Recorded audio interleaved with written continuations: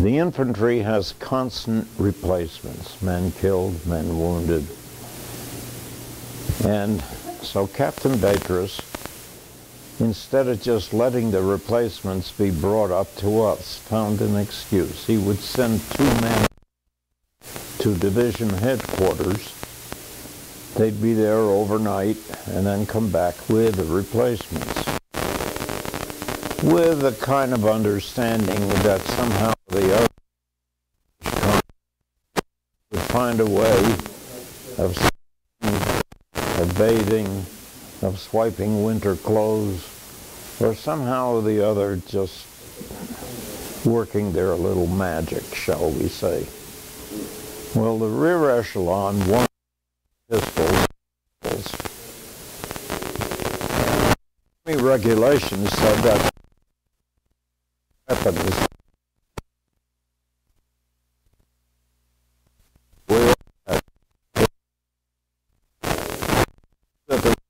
unwanted them. So division headquarters were generally about, I don't know, 15 or 20 kilometers back. So we got back there. And we stood out like a sore thumb. Let me try and do it, Justin.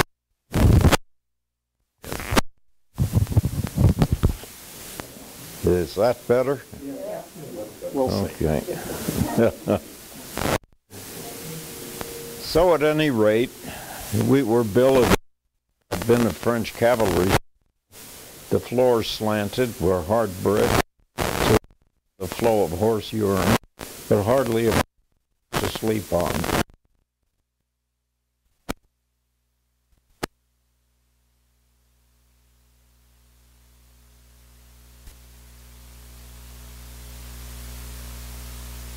Tried to get on a couple of chow.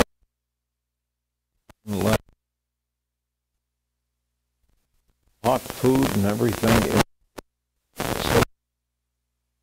burnt up.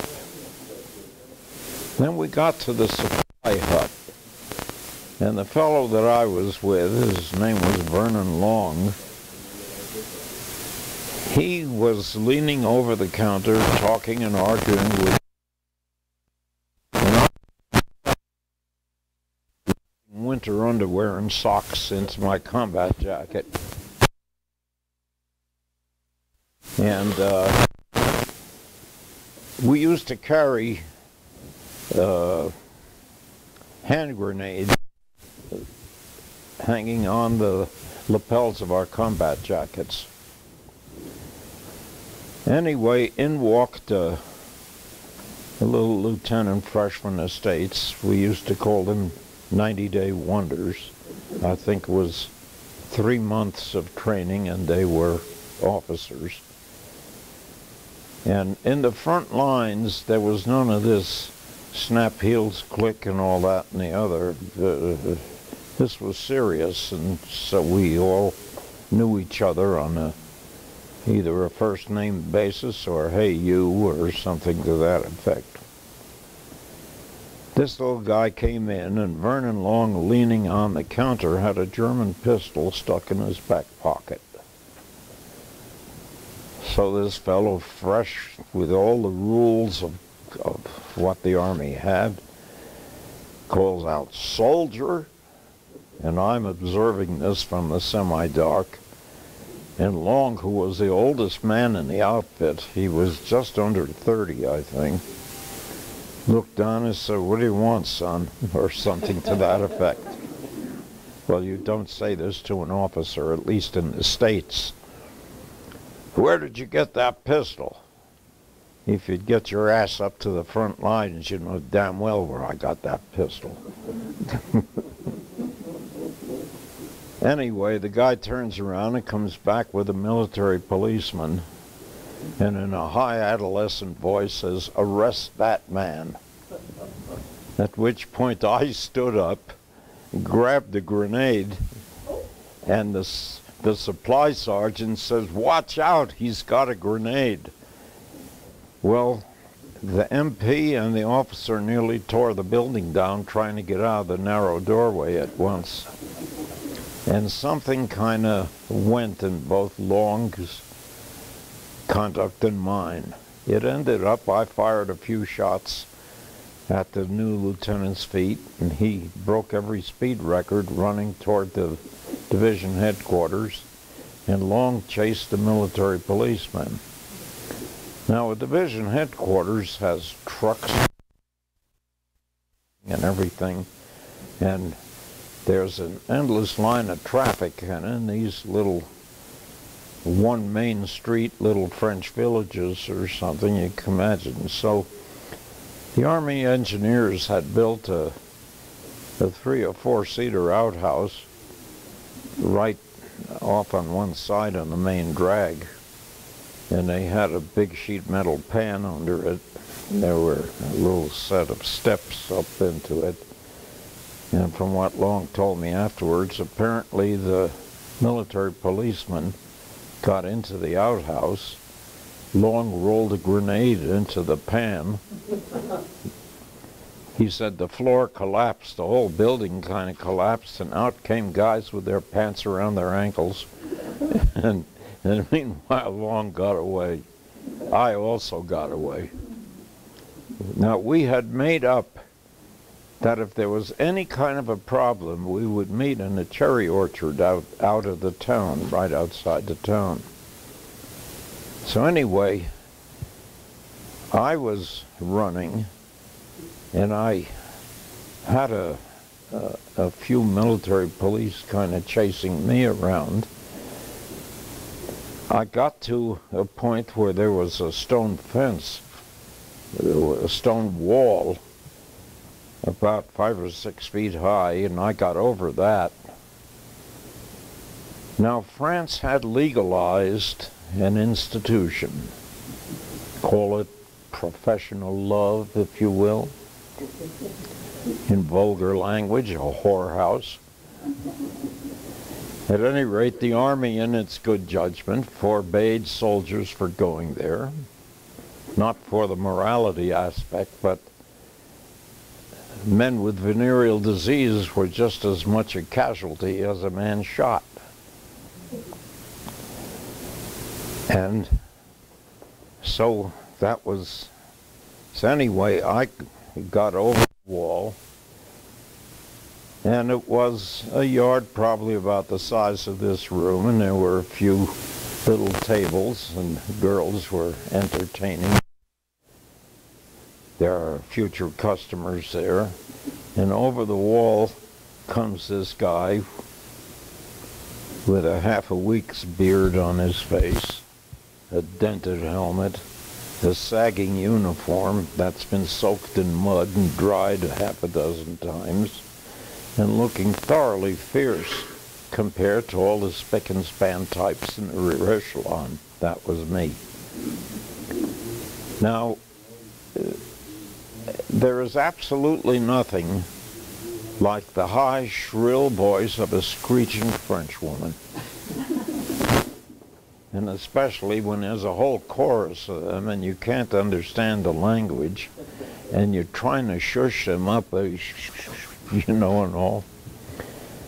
So that was open air, and I ran toward the front. There was a building, there was an arch, there was a large door there, sort of almost like a barn door, and on each side were rooms.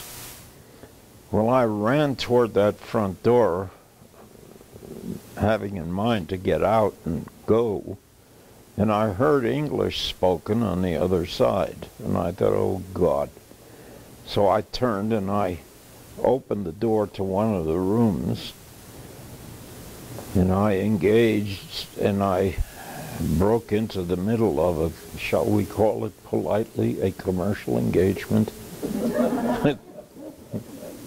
At any rate, I remember they both looked at me with staring eyes, and I shushed them, and I got under the bed, and I cried. And a moment later, the whole bed was lifted off all over me, and here was this big sergeant of military police, and he had a guy with him, and I still remember, "Come, little dewdrop." So I got up.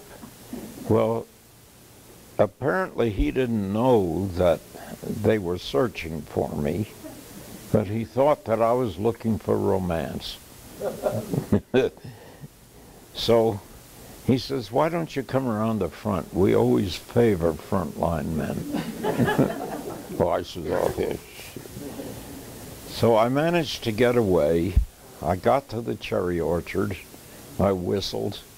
Along came from behind some bushes. We decided that it was much too dangerous back here. We better go back to the front lines. Well, we got back to our unit about midnight, and we told Captain Beatrice all that happened. He roared with laughter. He thought it was the funniest thing he'd ever heard about. So that was my adventure with European commerce and the disruption of it. Now, on night, Ed was given the assignment to be a forward observer. Find the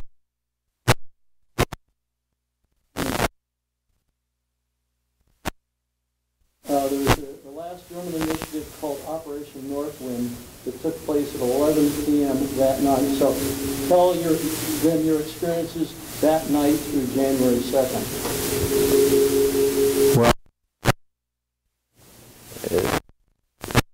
Well, shall I call it the mechanics of an army facing another army. There is the front lines, and then they men to be what they call forward observers, but in effect to see if German patrols are coming or if there's a movement of enemy troops that are kind of quietly coming to overwhelm and to give some before they themselves are either killed or captured. I was one of these very lucky people. So, on New Year's Eve, the German offensive hit. My regiment was the area where the first of them came. I was the forward observer. Immediately before that, there was an intensive artillery bombardment of German artillery and our artillery. The area was heavily wooded, and I still remember whole trees sailing up in the air, and I was wounded by a very severe concussion that saved my life. A big evergreen tree fell right across the foxhole that I and another man were in, and I have a souvenir of that in the hearing aids that I'm wearing, and the effects of a severe concussion that I had from that for 5 years, up to 5 years after the war, I couldn't get a driver's license because I would get blackouts. I could be in the middle of talking with you and fall in the dead faint. And it would last about 4 or 5 minutes, and then I would sort of come to. And, but at any rate, that's what happened. And when we came to, I must have been out for about 10 hours or so. We were behind the German lines. I couldn't hear anything. I didn't know if they had gone so far that they would be, or if they... So I climbed a little hilltop right nearby to see if I could hear anything, and also if there were any dead to get ammunition or anything off them. And a German soldier coming along the footpath at the base of the hill saw me and took a shot at me.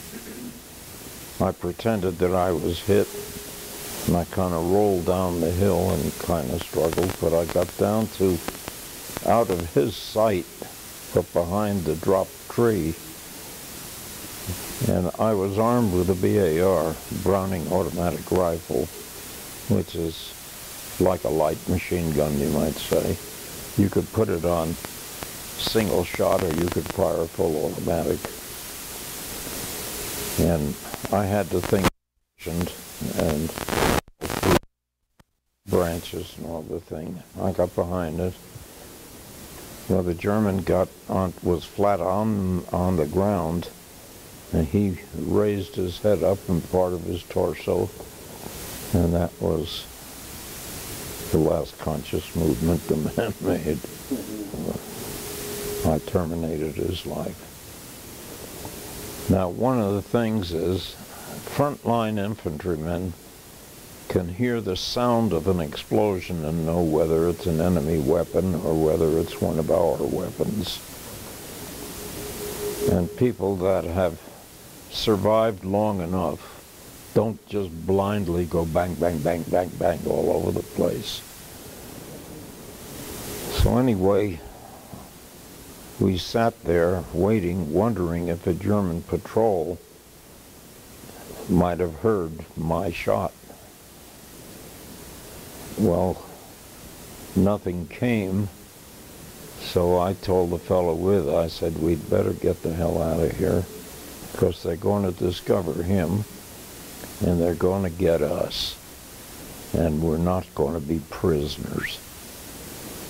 So we were just getting ready to move when along the path came it must have been a fairly high German officer, because they wore gray leather short coats, and he had a string of about a half a dozen men, all holding 5 paces apart, following him. Well, he came upon the body of this guy that I had just gotten shortly before, and he was still steaming. It was very cold weather. It was 20 below zero on the 7th Army front there. It was the coldest winter that Europe had ever had. I won't say ever, but that Europe had had in 70 years, I think they said. And he stopped, and the others kept on coming until it was a dense bunch, and I could not resist it.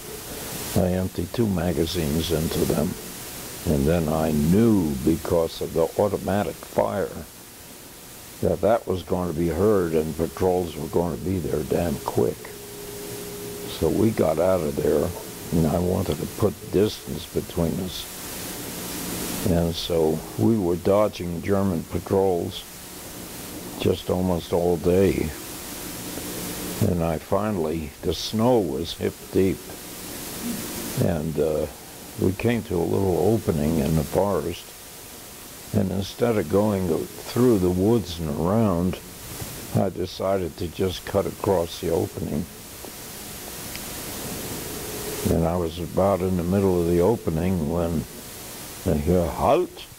And I looked, and it was a 3-man German patrol. And the sergeant in charge had his pistol pointed at me. The other 2 men had their rifles. And that was the end of my adventurous life. So now in Alsace they speak German, and so I had picked up a little bit of German words and what. Now we North Americans, the Australians and New Zealanders, are better physical specimens than the average European. Whether it's diet or what, I don't know, because all of us are descended from there. But I must have looked formidable now. And so I, in German, you know, Krieg über für mich, war over for me. And they kind of relaxed, because I looked formidable, and if I would have made the slightest wrong gesture, bingo, I would have been a dead man in a hurry. So as I came up, they all relaxed. "Oh, sprechen Sie Deutsch? Oh, do you speak German?" Ein bisschen, a little bit. And so everything was kind of relaxed. Well, they brought me to another group that had an officer in charge, And then he brought me to a collecting point where the major officer in charge of that whole section was, and he was sitting in an American ambulance with that big Red Cross painted on the roof. Well, they must have discovered that body because it was, what was it, I think a day or two after I had shot the whole bunch. They wanted to know what I was armed with. And I told them I was armed with a little carbine. And I said that I had just come up as a replacement. And I was with a machine gun group. And I was asleep in a shallow sort of a trench, and they were supposed to call me. And when I came to, everyone was gone. And so I heard some German soldiers and all around, huh, the Amerikaner Armee, oh, the American Army. And I knew I was safe. They had us all labeled as a bunch of ignorant, ineffective slobs, with the fact that we were on the German border and I'd beaten the hell out of them all the way across France. Didn't matter. But when I heard that, oh, I just relaxed. So I acted the ignorant slob. I did survive. They marched me and a few others that they had picked up into the Maginot Line. The area was around a major Maginot fortress called Bitch, and my division was appropriately called the Sons of Bitch. And from there began, I was in the Maginot Line for, I don't know, about a week or so. Then they gathered a big enough bunch and they marched us into the Rhineland. Because we were, that whole area is just on the French side of the Rhine. And we marched and they brought us to a collecting area. And I remember they put us into the room of a schoolhouse. It was bitterly, bitterly cold. We'd had nothing to eat for about 3 or 4 days.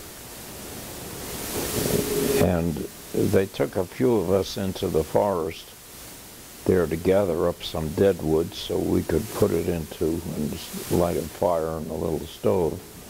And I rolled under the branches of an evergreen. That was my first escape attempt. And the next day some children discovered me. I had taken off in a direction which I thought was Switzerland. I didn't realize that Switzerland was about 90 miles away, but whatever. Anyway, I was in a coma, and these kids called their parents, and these peasants brought me to their home, and then they called the military. So I didn't tell them I was trying to escape. I said I had gotten lost in the woods. So after that, they then put us in a railway car. They had these, 90 and 8s, they call them, 8 horses. No, 40 and 8s. Yeah, 8 horses or 40 men. They put 99 men into that. We were jammed like a subway rush in New York City. No water, no food. I think it was 9 days or like that. Men died, for the bodies couldn't fall to the floor. I was lucky. I was up against one of the walls, and the railway cars in Europe, or at least in Germany at that time, had horizontal boards, and there was space between them, and I could scrape snow with my finger and have it, so I had water. Food you can do without, water you can't do without. And then finally they moved us, and after another day or so we got to Stalag 5A near Stuttgart. And I was there for a short while, and then they moved me on to Stalag 4B. What else? So he was in 2 prisoner of war camps and then was liberated by the Russians. And he and he made another friend there, a fellow named Jack. And Ed, tell them about your experiences with stealing chickens, which he did to help provide for 2 women and 2 children who were German refugees. And even though he hated Germans, he did this to help them, and also to gain some protein himself, because he'd gone from 165 pounds down to around 100 pounds. And they had one time where there was an incident that then led to an interesting little trial that the Russian commandant held. Oh, well, there's a lot of things leading into each other, but I had made my second escape, and after several days I was caught again and brought back and put into the prison within the prison called the Vorlager. And we had a secret radio. The British had a secret radio in camp, and even the German guards used to ask where the front was and what the situation was.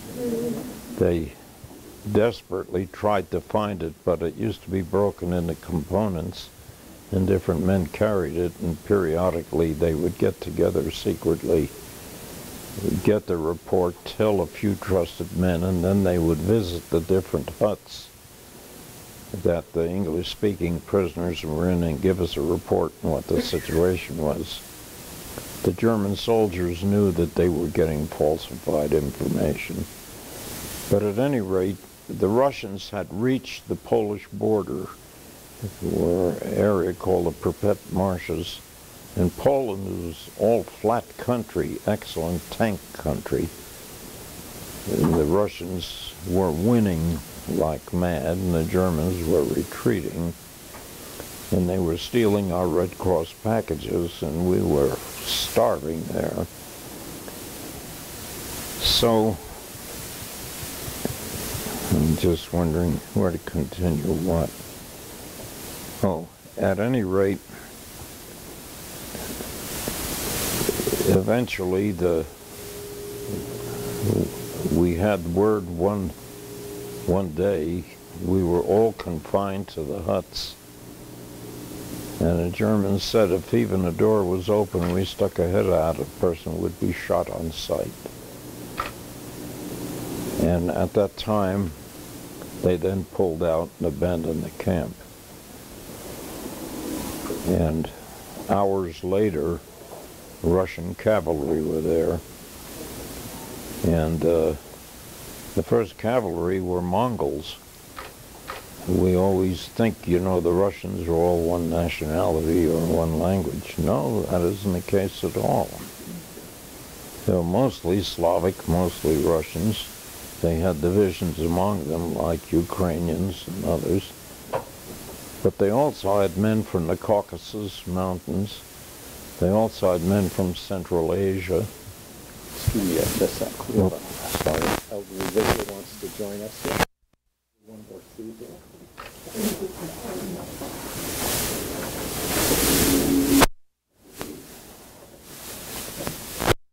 And I remember the 3. They looked like American Indians. The uniforms, quilt pants, and quilt. They had a lance and a submachine gun, and in groups of 3. And the horses they rode were like horses I never saw before. They were in size for a horse, and they had fur. They had winter fur, and it was kind of drooping off them. And I remember the impression was that it was a horizontal barrel with 4 thin legs, sort of. But apparently, at any rate, they were reconnaissance, and then the Russian troops were men from the Caucasus, the first one, They had kind of yellowish complexion, and they just looked different. They had different kind of cast of features than the average Slavic major Russians. And I had been let out of the forelager, I think it was the day before the Russians came. And when the Russians came, of course, the gate was thrown open, and after a bit, we had an inkling that something was going to happen. The Russian prisoners, there were different sort of levels of treatment. The English-speaking prisoners were all put together. So British, Australians, South Africans, New Zealanders, Canadians, Americans, and we were the best treated of all. And then you had different national groups. But the worst treated, and treated like animals, were the Russians. They died like flies. They were treated like no human being I could ever imagine would be treated. And the British remarked the night before we were freed, the Russians were singing. They had never heard that before, and some of the British prisoners had been taken to North Africa, so they were prisoners for a couple of years. And they said, here the Russian prisoners were singing. No, it was really something. At any rate, this fellow Jack that I had met there was an immigrant from Lithuania who was an American citizen, became an American citizen, was drafted into the army. And he wanted to get to Lithuania to see if his mother was alive. Asked me to accompany him. Now he spoke German, Polish, Russian, and all. He was multilingual. And so after doing a certain amount of looting around the place, we'd get into German farms and all and see big empty boxes of American and British Red Cross. Felt like killing the bastards, you know. But in fact, I remember one almost humorous thing. We got into the basement of a house in a little village. There were no men, but there were women all over the place. And there were hundreds of bottles of French, either wine or champagne. It was like a gold foil around the neck, sitting horizontally, you know, in shelves. And we remarked, why these dirty so-and-sos, they even stole all the wine out of France. So we wanted to take a taste of it, so I took a bottle and Jack took a bottle, and I knocked the head off it. And I knew enough German at that time to know they were all, women were all screeching, Schwein, Schwein. Well, Schwein is pig. And I thought, well, they're calling us pigs, what the hell. So I took a swig of it, and oh dear God. I am proof against hog cholera, I guess, for the rest of my life. Yeah, they were yelling Schweinmedizin. I didn't hear the medicine part, but I heard it. So, at any rate, had a little bit of time there like that. Anyway, the Russians finally the German city. He was at Mühlberg on the Elbe. Mühlberg was a tiny little farming village nearby.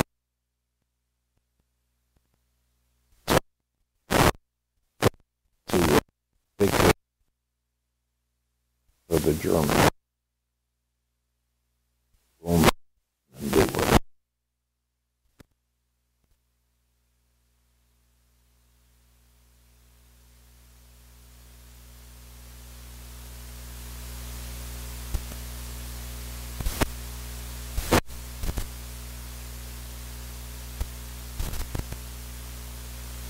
been a large battle in that immediate area that he brought the chance of his surviving.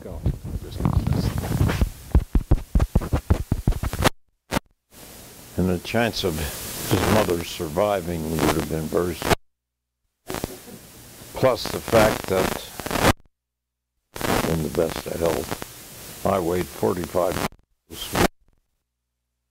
pounds, and he was the same. So we came back, and they marched us into Riesa, and we stayed in what had been the German army barracks. I had the freedom of the town.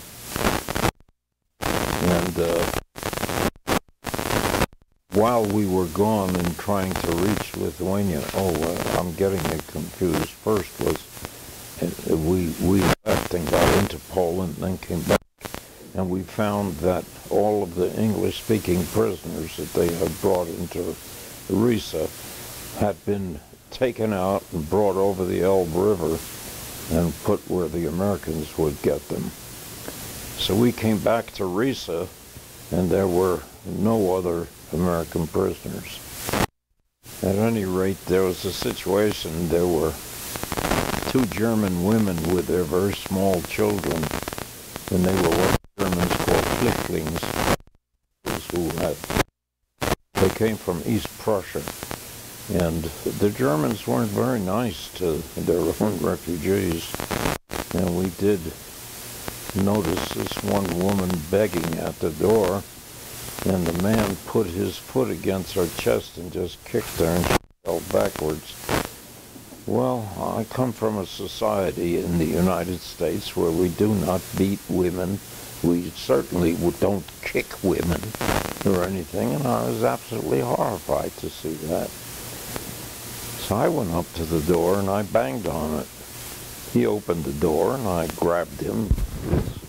I pulled him out and told him in my broken German that he had to get out or out.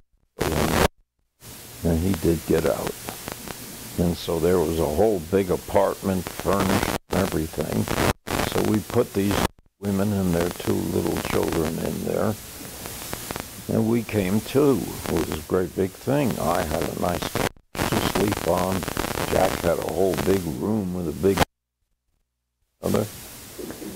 And with his being able to speak Russian, and I began to learn German awful fast. I mean, initially you start, all we needed for the black market in the camp was just up, down, yes, no, when, how much, what not. And gradually you kind of learn.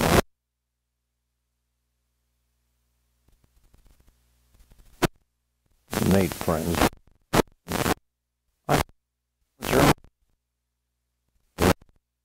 So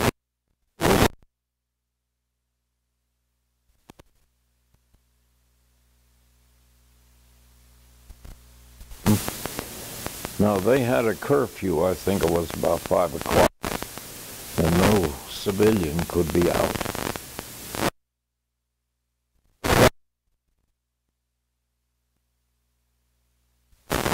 I am very proud to say that I was probably the most accomplished chicken and rabbit thief in Europe.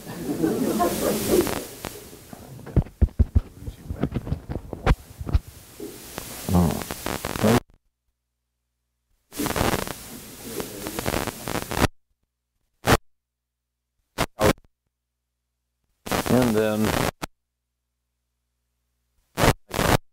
chickens that I could find. Used to raise too. People did in their yards. They had these little hutches. And there was a little park across the street from where the building with this apartment that we stayed at.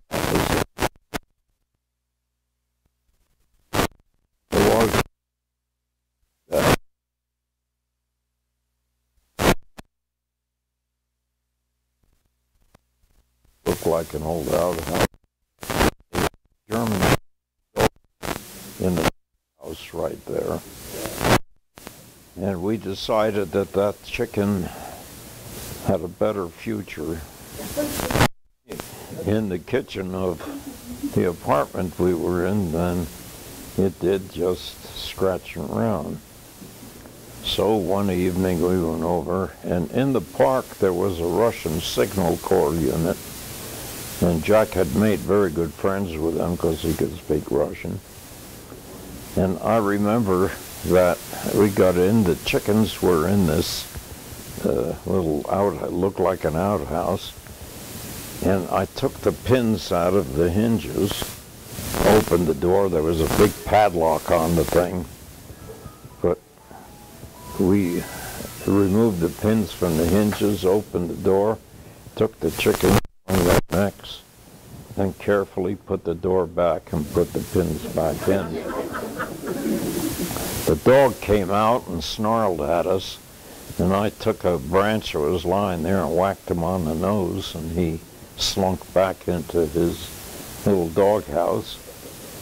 And as we came out, I carefully brushed any of the dust or what, so shoe marks wouldn't show, and we brought the chickens over, and the ladies were very happy. They were plucking and gutting chickens, and we had chicken soup that night, I think, or whatnot. Anyway, uproar was made. The German man, blamed the Russian Signal Corps unit for stealing his chickens. So Jack and I were invited to the hearing. The officer knew, of course, everything about it, but we came, and he was very formal about it. He had the man state his case and all, and then, and he was the judge. And then he asked the Signal Corps men, and no, they hadn't taken it. And he pondered there a bit, and Jack was translating for me. And now, what about the dog? What kind of dog is it? No, is it a German dog? Ja, a deutscher Hund. Very proudly. He pondered, and then he said, I know what happened. The dog did it. At which the whole place broke into an uproar. The man that made the complaint in the country, he didn't much have the humor, I guess. That was what about that episode? Good. And let me just show a couple of slides here. These are some of the ex-prisoners of war that were in the Riesa area with some of the Russian officers. Picture that Ed kept. This is the medical team, the Russian medical team that Ed became friends with. This is Ed and his Russian doctor girlfriend, Anna. So those were a few of the pictures that it'd be good to open things up for questions. If Ed can answer any questions that you his experience. And then afterwards we have some books up here for those of you who would like author and Ed's signature. We'll be happy to do that. We have some postcards, and if any of you are email people would like to be on my list to be kept apprised of future books, you can add your name and email address. But let's now answer any questions that you have about Ed's experiences. Yes? You got out of Europe, the highest point of your exploit was your visit to Scotland. I visited Scotland. I had an experience after we came, when the Russians put the railway through to Berlin, and we heard that American troops were in Berlin. We knew it was time to go there, so we came. It was an interesting experience getting there. It took us 2 days by rail, and what in peacetime is a couple of hours. But we got there, and an American patrol recognized us because we were wearing American combat jackets. So I said, let's be Polacks now. So these fellows came up. They barked at us in English and we looked and answered with a few words of Russian and Polish, and we had picked up and run. The enlisted men turned to the officer and says, "Oh, hell, sir, well, they're Polacks, they're not." So they let us alone. And we spent about 2 weeks posing as Polish DPs, DP meaning displaced persons, the expression, kind of taking Berlin. It was a very interesting historical time. And we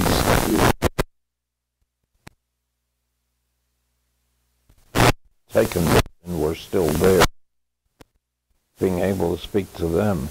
And a Russian regimental commander who could speak German, and I could speak German very well at that time, explained a lot of the tactics they used and the political purpose.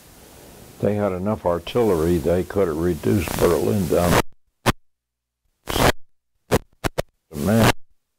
But the Germans had instilled this kind of propaganda that he's all 3 times as brave and twice as intelligent as anyone else. Sort of wanted to break that. And so they decided that they would take Berlin in hand-to-hand conflict with whatever the casualties would be for the historic game that was going to be played after.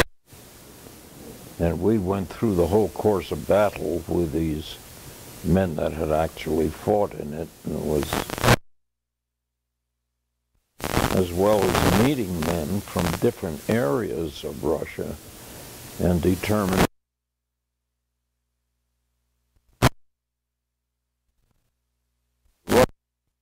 First World War, 5% illiterate. They couldn't read or write. My experience is that I met, they were 100% literate. So that never. Modern have illiterate soldiers. You have to be able to read and write.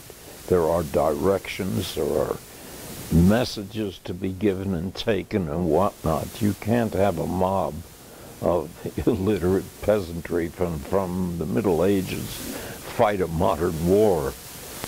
So it was significant, you know, that this difference. I talked to men who wanted to know what their occupation was. Now, the Russia war had almost no industry. Up a lot of heavy industry, so Russia had tanks, and the Russian tanks, incidentally, were the best tanks to come out of World War II. I looked at as a tool and die maker and an engineering student, I recognized the workmanship, the sophistication of design and whatnot on our artillery and weapons and whatnot. Russia had industrial, and a lot of this later was of great value because after we did turn ourselves in, they flew us down to Paris to intelligence headquarters, and that was pretty intensive in interrogation. As in level officers, colonels, out line of men down on the actual soldier level to get the impression what the competence, sophistication, and whatnot of the average Russian soldier. So in the interrogation of me, I was part of that interrogation, and of course I learned a lot. But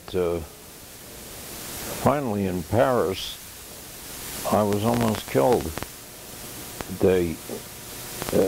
Paris, they were shipping combat troops back to the States, or they were getting ready for the invasion of Japan.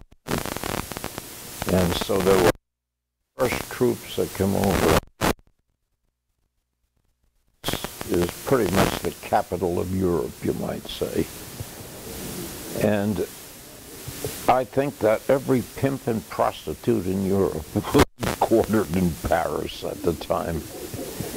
And it was chock full of American soldiers who, as the British put it, were overpaid, over here, and oversexed. Well, where I was billeted,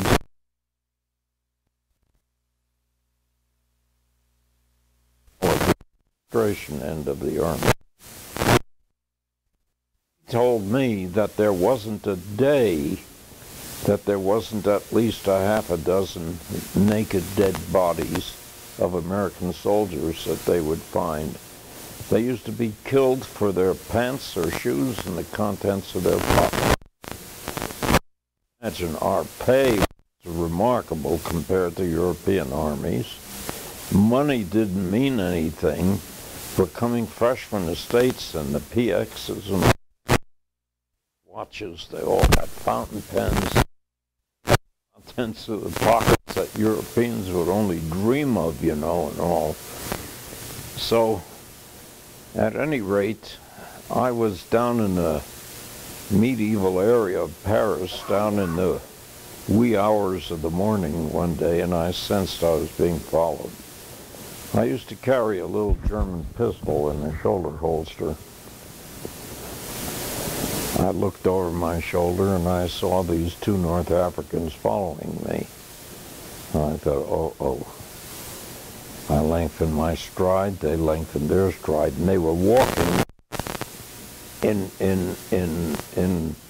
the same kind of pattern of steps that I was. So I broke into a run, and they broke into a run. There was nothing hidden anymore. And I came up against a stone wall of some sort, and I whirled around, and I had my hand in to get the pistol out, and this one came at me with a knife. And I managed to get him on the chest and kick him back. By then I had the gun out. He yelled something in Arabic, and they both turned and ran. Well, I could have shot them both, but at that time Europeans were beginning to resent Americans. And I could just imagine in the French paper, wealthy American kills two innocent workmen, or something. I mean, there was stuff like that, you know, was getting, and of course these innocent farm boys coming over with good pay, good shoes, good uniforms, and all that. Anyway, sprinkled through Paris, there were a little place there, a little red neon signs, hotel. Actually, it was places that the prostitutes used to bring their customers to. So I sort of ran my back against walls with a gun in my hand till I came to one of them. The room was the size of a closet. It had a cot. I ran the thing. He wanted to know if I wanted a lady friend. No, I didn't. And I sat on the edge of the bed until daylight. Then I came to where I was billeted, and I did a little thinking. I said, you made the campaign all the way across France. You were a prisoner of war. You made 2 escapes, and they caught you again. You spent 3 months with the Ruskies. Get the hell out of here. You've had enough. Damn it, you've had your warning. So I managed to get a pass to Le Havre, took the ferry boat across to England. I had an aunt and uncle in England. My aunt wrote a letter to my father, which I still have. Edward showed up. He looked so wan. He looks a little older. I think I spent a couple of weeks of just bathing and sleeping. Wasn't that I was dirty, but just foxholes, freight cars, everything. I felt as if I was soaked in mud. I would fill a bathtub and sit in it for hours, and as the water got cold, I would just add hot water. Then I would go back to bed and just spend time, and I think I did that for a couple of weeks. And then I began to feel refreshed. I went into London several times, and then I decided that I would run up to Scotland. Now the Canadian Army was there, and the Canadian Army were all volunteers. So in the way that all the Irish came up to Scotland, and all the Scots came to Canada, and then went inland to central Canada and all. So these fellows were lumberjacks from British Columbia, to be in Italy, and it's an overnight trip from London to Glasgow, and so we were doing soldier talk, armament, tactics, quality of officers, whatnot, equipment and everything. Now there's a custom in the British Army, it's an old-time custom, that when there's a weak unit of some kind, their morale isn't too high and their spine isn't too stiff, you put a unit of Scots, Welsh, or English in with them. Well, the custom sort of was in all of the Dominion armies, and so these Canadians were the stiffening of the spine that they put in with this Polish division, or so they said, you know. Well, I asked them, well, what sort of soldiers were these Poles? I remember this one guy with a long face, smoking a pipe, sober-looking fellow, took the pipe, he says, the finest bunch. And I thought, I'm going to hear some real praise of rapists and robbers. So I think we better stop here because as some of you have other time commitments. We're available to stick around for other questions, those of you who would like to talk to Ed. Again, if you're interested in the book For Liberty, we'll be happy to sign that for you. And thank you so much.